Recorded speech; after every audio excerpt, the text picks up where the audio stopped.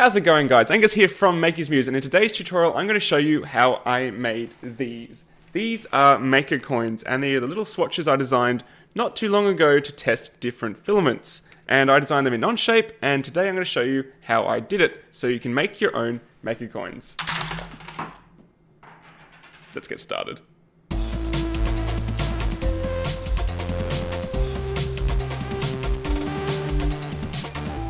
Welcome back, guys. So what we have here is the Maker coin I designed on Onshape, and this is the final product. So the whole idea behind it was to make a simple swatch I could print quickly and easily to test out all the sample filaments I get. So in the recent MakerBox subscription service video I did, I printed out these coins in loads of different filaments, and it meant I could quickly test them and have them on hand so I could test them, show them off to people, and that sort of thing. So I'm going to show you how to make your own, and the whole idea behind this is you can add your own logo, customize it, different sizes, you could give them out at Maker Faires, all kinds of things. So here's what it's going to look like at the end, but we're going to start with a blank document. And I do have here just a few dimensions I've noted down, but I am going to be doing it again from scratch, so it may end up looking a little bit different to the original, but that's half the fun. So to start off with, we're going to do a revolve, and a revolve takes a sketch and spins it round to create a solid. I've done it before in my video on creating a Red Bull holder for my car, for like a can holder for my car, and it worked pretty well. And we're going to be making the main shape of a Maker coin using a revolve. So select your plane. I'm going to select front and select sketch, and make sure we're on the front here. So the simple shape of this is essentially a gentle internal concave face with a rounded edge, and I designed it to be easily 3D printable, so there's no overhangs or anything. It does have the curve coming from the bottom, so the bottom obviously looks a bit rougher than the top. That's how FDM printing works. So to draw it, we're going to need two circles, one there, one here. Don't worry about making them touch or anything yet, and we'll need two lines, so one here and one here, and right click and then escape line. The thing to remember with revolves is you draw only half the shape and it spins around to create the whole shape. So first we're going to need to join these together, and we'll do that using relations. So select both the circles, and we want to make them tangential.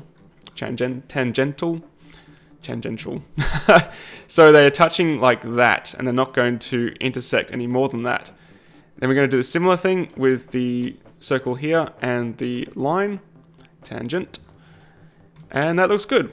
So now we can trim away the excess. We trim away the parts we don't want. So we can trim away here, trim away here,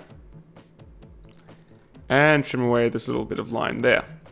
And what we're left with, we've got this strange little dot, which I don't think we need. We can get rid of that. Delete. So what we're left with is the shape we want. Now we just need to add some dimensions.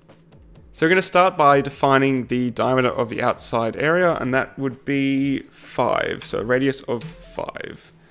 And the cool thing about Onshape is when you enter your first dimension, everything else scales consistently to match that dimension. And that's going to be really handy when we add our logo later on.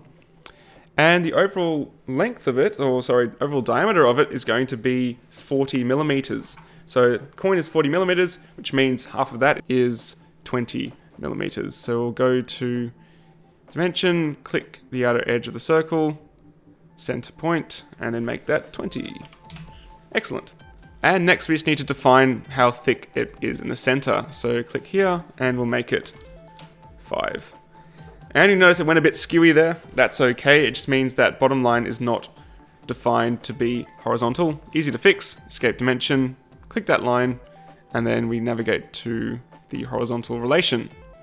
And everything goes black, which means it's fully defined and we're good to go. So make sure there's no sort of stray lines anywhere, which will stop the revolve from forming. But that looks pretty good. So we'll select OK, and then we'll go to revolve. And we'll select the face for revolving, which is that, and revolve axis will be the center point there.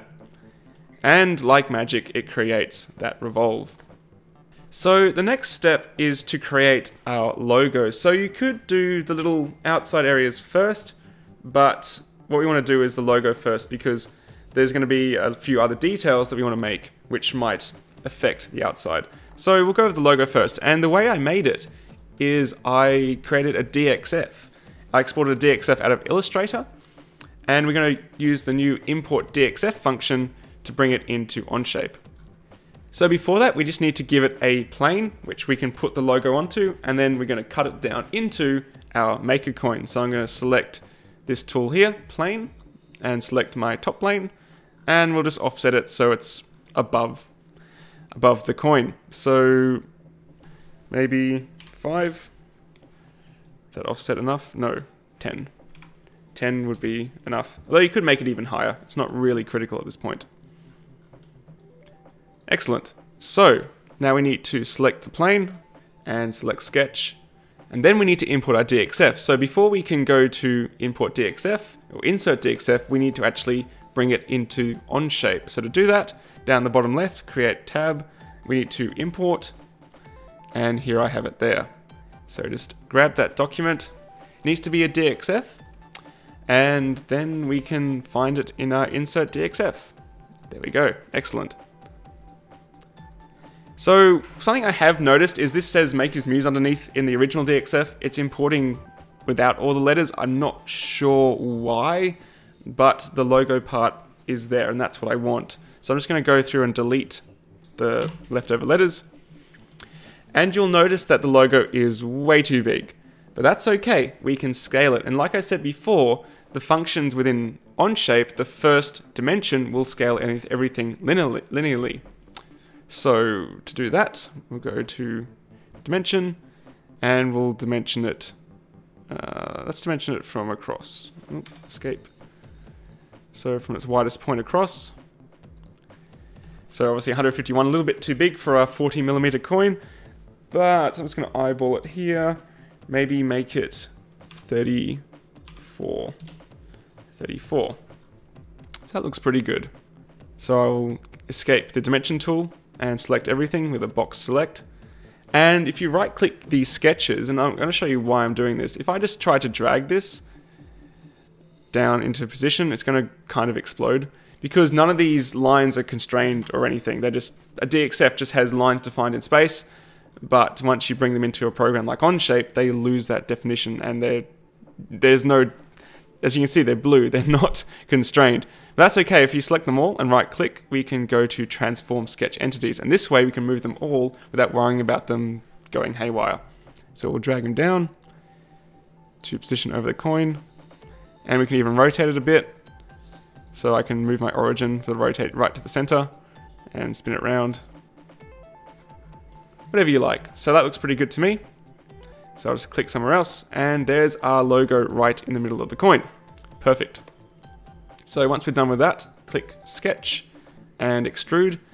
And this is where you can get a bit interesting with yours. You could extrude a solid. So I've cut away here, but you could extrude, you know, up. So you could emboss instead of deboss or cut through. You could actually extrude. But in this case, I want to cut all the way through. So I'm going to do remove and blind straight through the part. Done. So we've got the start of our little coin, but it's pretty boring at the moment. It's just the logo straight through. There's no interesting features, and certainly the outside being smooth isn't really fun to play with. I mean, these are good fun to twizzle with because they've got those ridges, but also you noticed I've got a little additional revolve inside to give it a bit more form. So we're going to create that revolve now. So to do that, we need to start a new sketch on our front plane once again. Front and sketch. And we're going to go and unhide our original sketch. So navigate to sketch 1 and unhide, and it'll show that's the original revolve we did. So what I want to do is make another revolve of just a circle around the outside to make sort of a torus, which will give us that interesting little bit of detail there. Completely optional, you can do yours any way you like, but this is how I'm going to do mine. So there's our circle, and we can select the circle and the other circle and make them concentric. Happy with that. And then we can define a certain offset. So I'm going to define it as 1 millimeter. 1 millimeter. And yeah, pretty happy with that. So before we can go through to extrude it, we need it to have a center point. And because we've already done the original, we have ours there. So that's the line we're going to revolve around. Sorry, I said extrude. We're going to revolve this around that center line. So select sketch, revolve. It already automatically selects the sketch we want, and revolve axis is there. Pretty cool. So now it's going to add these extra details in, which gives our shape a little bit more form, makes it a little bit more interesting. And I'm happy with that. So our final detail will be to add these little spokes around the outside that makes it kind of look like a Fallout vault door or some sort of cog. Pretty cool. To do that, we're going to click on top plane, make sure we're directly on top, and we're going to then select sketch, and we're going to add in a circle. So the original I've got here has an 8mm diameter circle, so we'll go to dimension and make it 8. Happy with that. I'll leave the dimension tool. You could precisely dimension this where you want, but for the sake of this, I'm just going to put it roughly there and then dimension it from the center. So what's that say? That's going to say 21. Yeah, let's make it 21. You could also dimension it from the edge of the shape, but that involves getting an intersection curve, and that's a little bit difficult to do. So for now, that's going to work fine. So here we go, accept, and we're going to cut this all the way through. So remove, change the direction, and you can see it goes straight through. Excellent. So just to add a little bit more detail, we can add a radius to it. So here we have fillet, and then select the edge and make it maybe 1.5. Maybe a bit too big, just 1. Again, this is sort of getting to the point where you might not see it on the final 3D print, but it is nice to be nice and rounded. Cool, I'm happy with that. And we can pattern it, so we can stick it around the whole shape. So we can use the pattern tool. We don't want to use linear pattern, we want to use rotational pattern. So we'll go to the drop down and circular, not rotational, circular pattern. So we'll click on the drop down. So we don't want to do a part pattern, we want to do a feature pattern. So it'll pattern that extrude around the shape. So feature pattern, and we can pattern the extrude and the fillet. So you can select them on the shape or on the feature tree on the side. So we've got extrude to and fillet there. And the axis is going to be our center point from the original extrude, which is here. And again, if you can't see this, it's because you need to unhide your original sketch. So where that eye is, hidden, unhidden. Pretty easy. Right, so there's different ways you can do rotational patterns. One is just via an angle and an instance count. So, you know, enter 5, whatever, and it brings it to 5. That looks pretty funky. If you want to do an uneven rotation, you could do that, but I want to do equal spacing. So we go equal spacing and change our angle to 360 degrees, so around the entire shape, like that. And you can enter as many as you like, and I believe I did 10, so let's see what 10 looks like.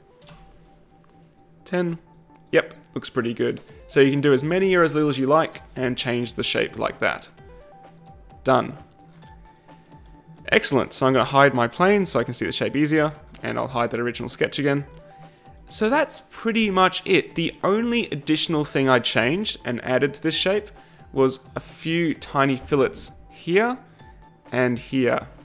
So add a fillet in of 1.5 millimeters and add it in there and there. Like that. So it just gives us a little bit of a gradual change. Oh, maybe 1.